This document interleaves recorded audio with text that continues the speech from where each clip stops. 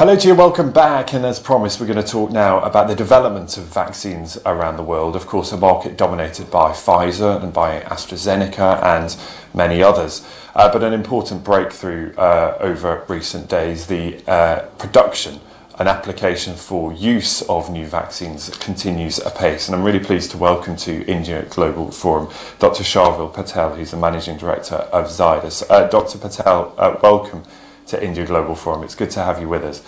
Just talk to me first of all about this application for the emergency use of your 3-dose vaccine. Just explain a little bit about it and what this application for emergency use actually means. So thank you, Ben, and thank you to the India Global Forum for having me here. Yes, so yesterday we did submit our emergency use application for our DNA-based vaccine, and we submitted our interim data. We have obviously vaccinated, done the trial on a large number of Indian population, close to 28,000 volunteers. It has been tested in a 3-dose format, and recently also completed the immunogenicity on the 2-dose format. The good part about the vaccine is that it uses a device which is different from any other. So it is an intradermal application, and we have so far seen very good safety comparable to the placebo. So no serious or adverse events, and the efficacy is about 66.6% related to the current pandemic that is there in the country. And so talk to me a little bit about how this will add to the armoury, the weapons that we have to fight this pandemic, and where it will fit. You say there 66% usefulness, to put it that way. How and why is that a valuable tool to add to our armoury, given that we know right around the world that vaccines are clearly in high demand, and in many countries, as we were discussing yesterday at the forum, there is simply a lack of availability? So there are 2-3 things. One of the important aspects of this trial has been that we have tested this vaccine in 1,000 children, and it has been found to be safe and efficacious. So the safety has already been there, and very soon we will also submit the efficacy or the immunogenicity data. So the good part of this vaccine is it has covered a large number of children in the vaccination part of it. The second also is that this vaccine can be applied multiple times because of the platform and the inherent nature of the platform. So I think from the future point of view, adapting to new strains, which may be necessary if we see the kind of things that are happening. This being a nucleic acid platform is easily adaptable to the new strain. In fact, we are on the verge of completing the scale up of our new Delta variant as well. So I think multiple benefits there also for the children, and more importantly, I think it's going to be it's proven to be extremely safe as what we see from now. And talk to me about the global vaccine rollout. I don't know if you were able to hear our previous panel. We were speaking there to the National Health Authority in India. And of course, the vaccine rollout causing so many logistical problems in many countries around the world.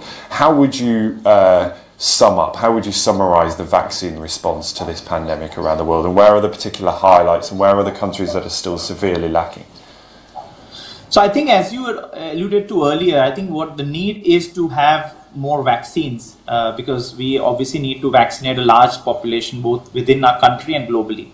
So I think the critical thing that we believe all the manufacturers or the governments or the institutions can do is to partner to make sure we make more vaccines available equitably. I think we know that every vaccine has different benefits and associated risks, but I think the need of the hour today is to make sure that we allow free vaccination to happen across the globe, so that we know that this is one way of reducing the pandemic that has happened in different waves, and you know about the new variants and new waves that are getting created in different countries. So I think the first foremost thing is that we need to leave this whole discussion about which vaccine, why this vaccine.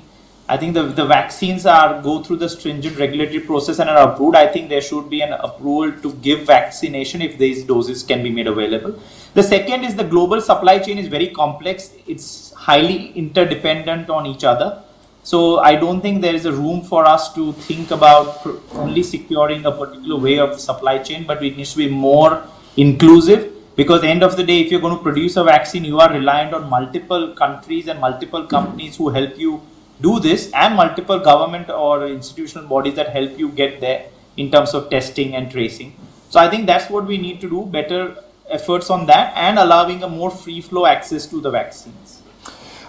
Just a year ago at this very event, we were in the midst of the first and second waves. The concept of a vaccine, a solution, a route out of this pandemic seemed a very distant thought.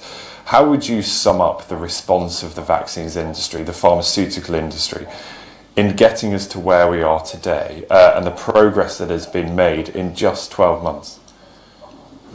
So I think it truly demonstrates that in times of crisis, how everybody is able to come together and be able to do something at that scale.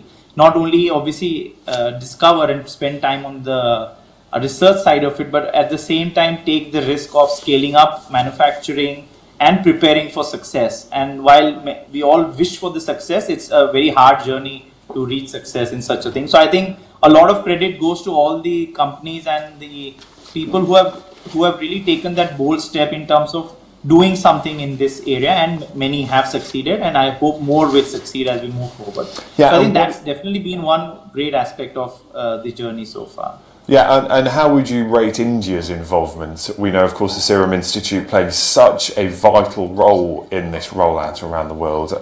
Just paint a picture of India's involvement and India's role in this global response. So I do believe that in the long term, vaccines have to have affordability and access. Only then we can continue to immunize a large part of the world. On every immunization program, that is super critical. So I believe Indian companies do have that capability to scale up manufacturing and innovate. Today we have at least 8 vaccines which are either approved or under development. So India will definitely play a very important role in the overall vaccine rollout. And we do believe that the vaccines will be something, at least for the COVID, will be something that we need to look at on an annual basis, whether we need a booster shot or we need to produce more for the new strains. So I think India will play an important role there, and I believe we will have significant scale of manufacturing and new technologies, not only a single technology, but at least 4 to 5 different technology vaccines that will definitely be made available to both for the country and obviously for all the developing countries which need access to these. Yeah, and that very neatly gets me onto my next question, which is, if you took out your crystal ball, if you gaze into the future a little bit and tell us how the next 6, 12, 18 months may look, are we getting to a point where it is increasingly likely that we will need to have booster jabs, new jabs to deal with different variants and different mutations, and it becomes something of an annual ritual to get a COVID vaccine, and of course all of the logistical challenges that will come with that?